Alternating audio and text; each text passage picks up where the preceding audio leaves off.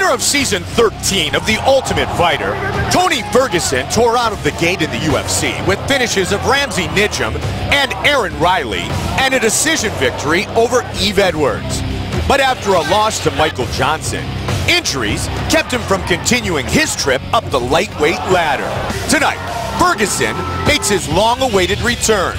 But if another Ultimate Fighter veteran, season 15's Mike Rio has his way, he will be the one returning to the win column in style, not El Cucuy. Coming up next, Mike the Wolverine Rio takes on Tony El Cucuy Ferguson.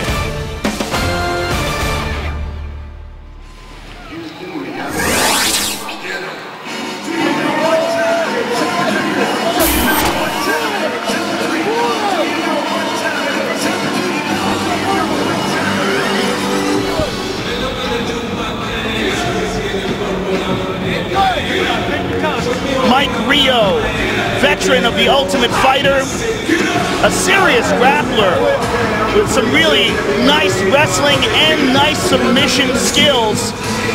That is his specialty. Has a good stand-up game as well, but really known for his grappling and his submission ability. And it's one of the things that makes this an interesting fight. Tony Ferguson, also known as a grappler and a very good striker himself, so interesting to see where this fight goes. Two-time NAIA champion in wrestling,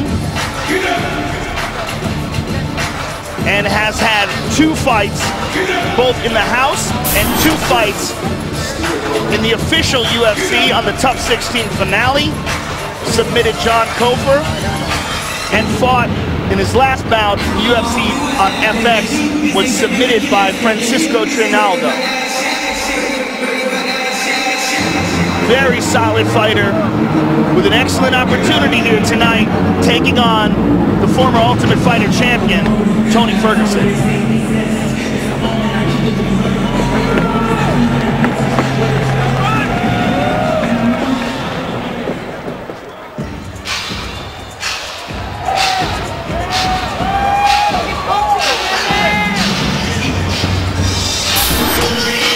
We haven't seen Tony Ferguson since May of 2012. In losing a decision to Michael Johnson, he broke his arm and went through quite serious repairs for that, including he had to have some plates put in there, screws. It was quite a gnarly injury. It lasted a long time. A lot of rehab, and he's finally coming back into the octagon and taking on a man in Mike Rio, known for his grappling. Tony has worked a lot on his guard game and, of course, known for his serious knockout power. Broke his left forearm in that fight that you talked about in the Meadowlands. And he's changed things up a bit as far as his training. Been at the Rain Training Center. He has worked diligently with Mark Munoz in his team, and he has also trained at 10th Planet Jiu-Jitsu. And it's really working its ground game to try to advance. The head instructor, Casey Halstead, at 10th Planet Jiu-Jitsu Costa Mesa. Eddie Bravo told me that Tony's really been working diligently and improving that facet of his mixed martial arts attack. Yeah, Eddie told me that Tony has a serious dart choke, and his guard has really improved in leaps and bounds. And as you said, Tony known for his brutal knockout power.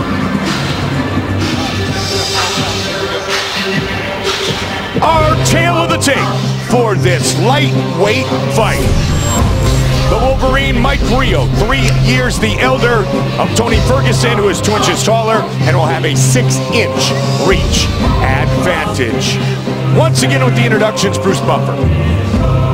Ladies and gentlemen, this fight is 3 rounds in the UFC lightweight division. Introducing first, fighting out of the blue corner, a wrestler holding a professional record, 9 wins, 2 losses. He stands 5 feet 9 inches tall, weighing in at 156 pounds. Fighting out of Miami, Florida, Mike the Wolverine Rio.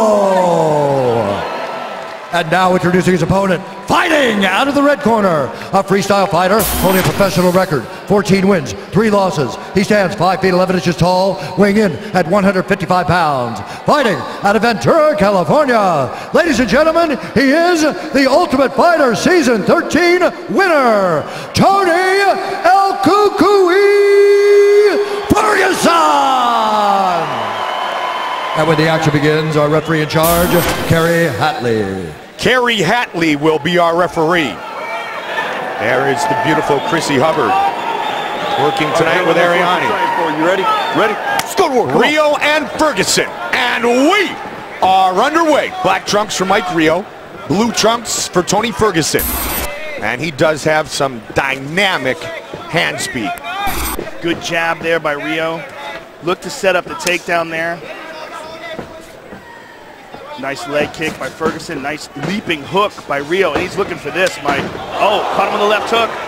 Looking to get that takedown is Rio. Very really working for it. Good sprawl here by Ferguson. And remember, Ferguson has a nasty Darce choke, and this is how it's set up from this very position. Rio turns it around. Double underhooks by Rio.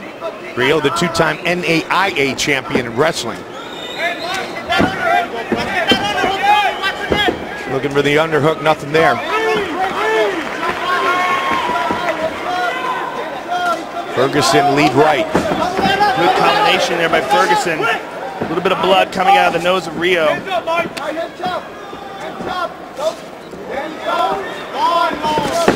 Good sprawl. Good sprawl. Solid sprawl. Holding on to the neck here with his front choke. That was a Team Rain nice knee sprawl to the right shoulder. there. That's legal. Yep.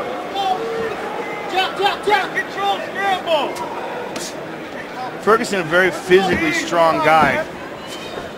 Had a 7-fight winning streak snapped by Michael Johnson when he snapped his forearm in the fight.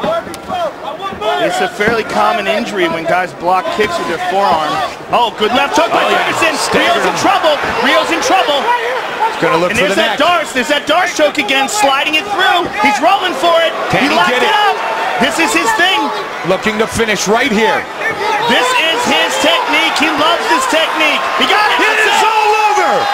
Tony Ferguson, as advertised, finishes with the choke.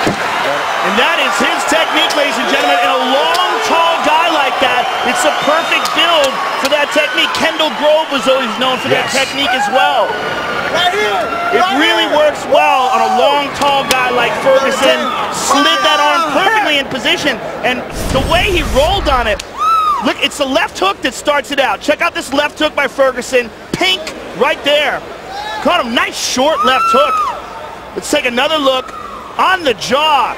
His punch got there first. Rio dips. You see it's hurt bad there. Tried to cover up. But look how Ferguson takes this. Rolls over onto his back. That's how confident he is in that Darce choke. And kept scooting with it. And then look at this. Tied up the arm with his legs. It's just such a tight choke. He's just got that technique down. Eddie Bravo gave us the heads up to watch out for the Darce choke. And Tony Ferguson gets a big win. Here's Bruce Buffer. Ladies and gentlemen, referee Kerry Hatley's called a stop to this contest at 1 minute, 52 seconds of the very first round. Declaring the winner by tap out due to a Darce choke, Tony El Cucuy Ferguson. Tony Ferguson, after the long rehab, is back. I am here with the winner, El Cucuy. First of all, Tony, welcome back. I know it's been a while for you. June, or May rather, of 2012, last time we saw in the Octagon, and a fantastic performance. How'd you feel out there tonight? I felt like it was good. A little bit of ring rust in the first couple seconds, got smacked, but I remember why I came here and I just did business. Well, you caught him with a clean left hook and had him hurt, and Eddie Bravo gave me the heads up that you got a nasty Darce choke, and man, you slapped that on in a beautiful fashion tonight. Yeah, I went for it the first time, but he kind of ducked underneath it, and what I did was I was patient, just waited for it, and just felt him kind of sinking before I even squeezed it, and then I squeezed it, and he was it. Take a look at the big screen. You can see it. Here's the left hook that connects. You had him hurt there with that. You saw, you moved in on it, and here's the finish. You caught that Darce choke, sunk it in, locked it up, dropped to your back, and that's a wrap. And that was it. That's all she wrote. Tempe. Congratulations, sir. Welcome back. Tony Ferguson, ladies and gentlemen. Tony Ferguson Thank you, guys. All that work at 10th Planet Jiu-Jitsu Costa Mesa paid off tonight as he finishes with the Darce choke, earning his 4th career win by submission and finishing the night of Mike Rio in less than 2 minutes.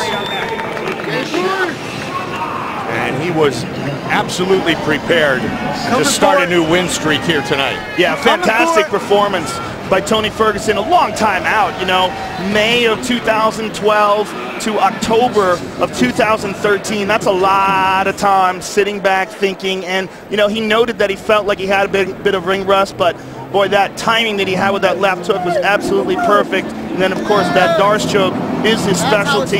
He locked it up nice and got himself a much needed victory. Very dangerous fighter, Tony Ferguson. Tony Ferguson with those hands, and now if he starts to put together that ground game, watch out. He's only been defeated 1 time in his UFC career. So Tony Ferguson, winner by submission here quickly in Houston.